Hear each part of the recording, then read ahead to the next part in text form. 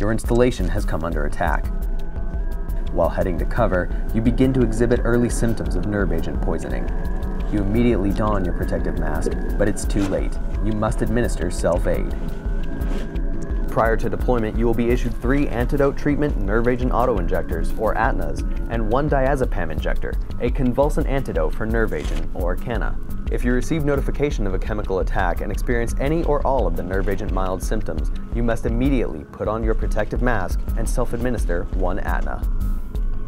Remove 1 ATNA and remove the safety cap. Position the injector against the injection site and administer by applying firm, even pressure until the needle is triggered. Hold the injector firmly in place for 10 seconds. Carefully remove the injector and bend the needle. Attach the used injector to the front or sleeve pocket of your outermost upper body piece of IPE. While moving to safety, you come across a fellow airman. He's down. He was unable to don his mask before succumbing to nerve agent poisoning. What do? Antidotes may be effective even if given to a victim having advanced symptoms, as long as the victim continues to breathe. Before initiating buddy care, determine if any ATNAs have already been used so that no more than 3 injections of the antidote are administered.